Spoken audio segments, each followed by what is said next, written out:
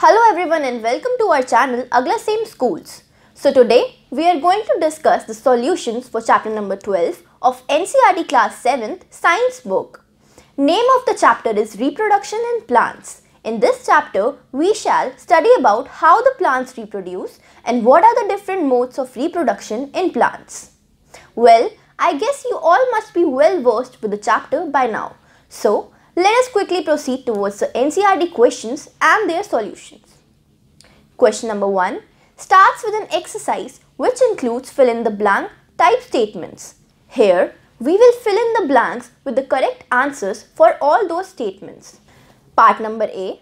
Production of new individuals from the vegetative part of parent is called dash. Answer is vegetative propagation. Part number B. A flower may have either male or female reproductive parts. Such a flower is called, answer is unisexual flower. Part number C. The transfer of pollen grains from the anther to the stigma of the same or of another flower of the same kind is known as, answer is pollination. Part D. The fusion of male and female gametes is termed as, answer is fertilization. Part E. Seed dispersal takes place by means of, answer is wind, water and animals. Moving on to question number 2 which says, describe the different methods of asexual reproduction.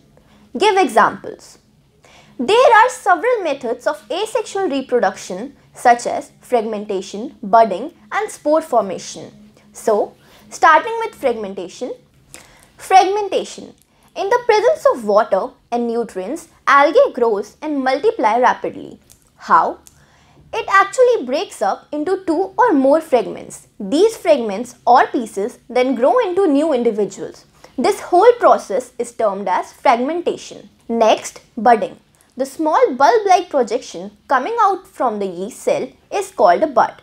The bud then gradually grows and gets detached from the parent cell and forms a new yeast cell. Next, spore formation.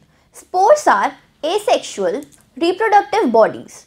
Each spore is covered by a hard protective coat to withstand unfavorable conditions such as high temperature and low humidity, so as they can survive for a long time. Under favorable conditions, a spore germinates and develops into a new individual. Plants such as moss and ferns reproduce by means of spores. Next, vegetative propagation.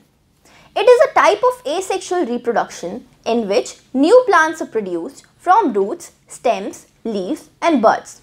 Since reproduction is through the vegetative parts of the plant, it is known as vegetative propagation. For example, potato plant sprouting from buds. Question number 3. Explain what you understand by sexual reproduction. Answer would be, as we know, flowers are the reproductive parts of plants. Sexual reproduction is something where reproduction of plants takes place with the help of seeds. In sexual reproduction, a male and a female gamete fuse to form a zygote. Later, this develops into an embryo. Question number 4. State the main difference between asexual and sexual reproduction. Answer. In this question, we need to state main differences between asexual reproduction and sexual reproduction. So, differences in both are as follows. Number 1. In asexual reproduction, plants can give rise to new plants without seeds, whereas in sexual reproduction, new plants are obtained from seeds. Second, in asexual reproduction, only one parent is needed, whereas in sexual reproduction, both parents, that is male and female part of a plant, stamen and pistil, is required for reproduction. 3.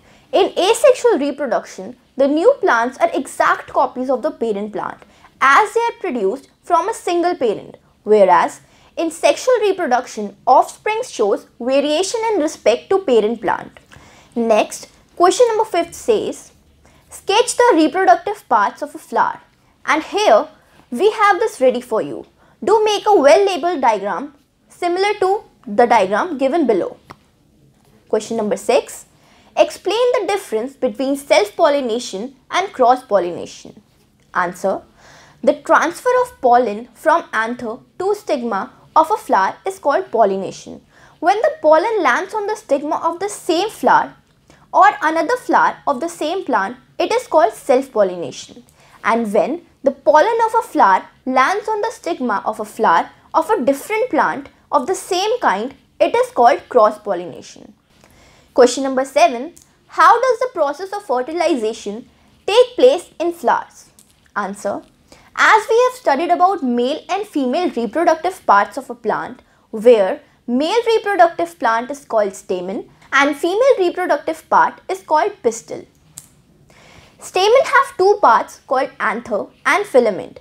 Anther part of stamen further produces pollen grains, which then produces male gametes, whereas pistil, the female reproductive part of plant, contains three parts, that is stigma, style, ovary.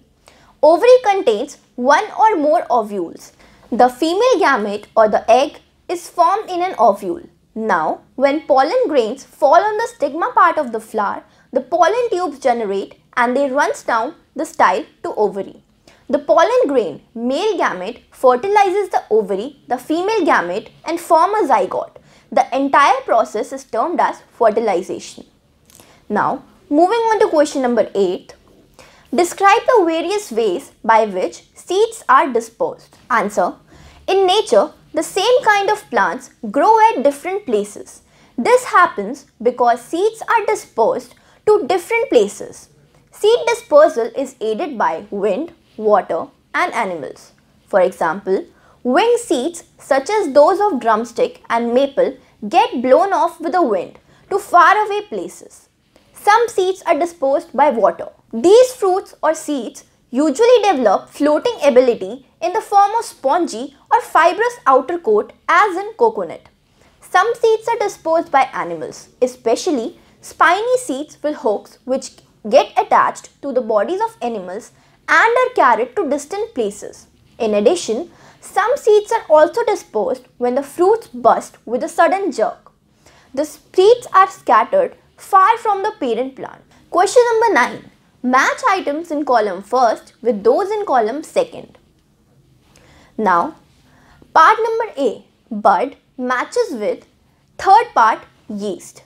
Part number B, ice, matches with part number 5th, potato. Part number C, fragmentation, matches with part number 2, spirogyria. Part number D, wings, matches with part number 1, maple. Part number E, spore, matches with fourth part, bread. Now, let us move on to question number 10. Question number 10 says, tick the correct answer.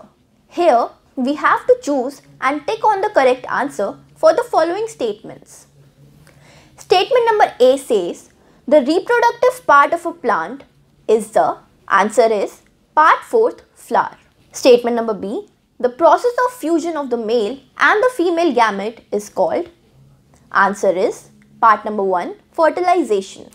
Statement number C, mature ovary forms the, answer is, part number 4th, fruit.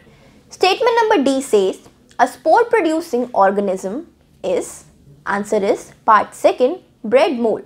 Statement number E, bryophyllum can reproduce by its, answer is, part number 2nd, leaves. So guys, this was all for this chapter. Hope you liked the video, and if you did, then don't forget to like and share this video with your friends. If you still have any doubts regarding the chapter, then feel free to ask us in our comment section below.